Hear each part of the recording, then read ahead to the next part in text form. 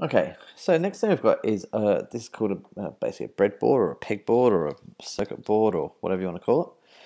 Now, first thing we have to take note is you have these things called rails down the side, all right?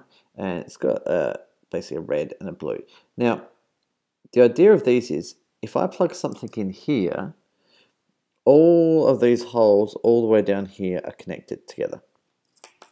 So that means if I go back to my my Arduino board and I plug something in that's 3.3 volts. Okay, so there's my 3.3 volt, and I plug it into my rail.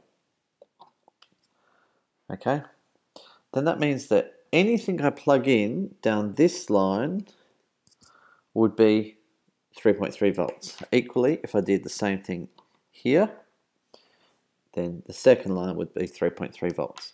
Now, because we had the 3.3 volts going in, remember we have to put the ground in as well. So you see this black one. So on my Arduino board, I'm going to plug in ground. Okay, and I'm going to do the same thing on the other side. I'll just do it on that side for now. So you can see here, this is going to be, all the way down here is going to be my positive, 3.3 volts. And all the way down here is going to be my negative or my ground.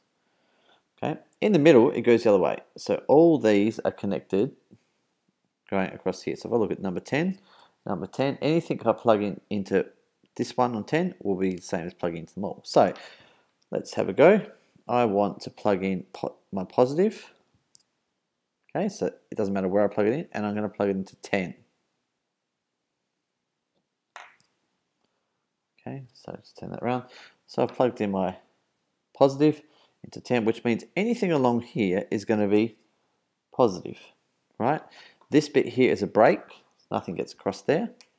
So because we need our negative now, let's find a black one, doesn't matter, I've got a blue one here. Right, so the other side, I'm going to plug in my ground and plug into 10. Again, it doesn't really matter where I plug it in. All right, but that means now this is going to be my negative, anything that's in line with this one here. Now, if we take my light, my LED, remember that the long one is my positive. So if I plug the long one, anyone in here, I'll put it there, and my negative, anyone here, push it in, and we have the light on. Okay. So equally, I could unplug this, plug it into any one of those holes as long as it goes. There we go.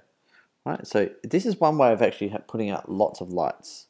Right. So if I can plug these lights in. Say I want another light. All I need to do, let's plug another one in here. So again, power is coming all the way down here, across here to this one. I need my earth, it's negative, however you want to say it.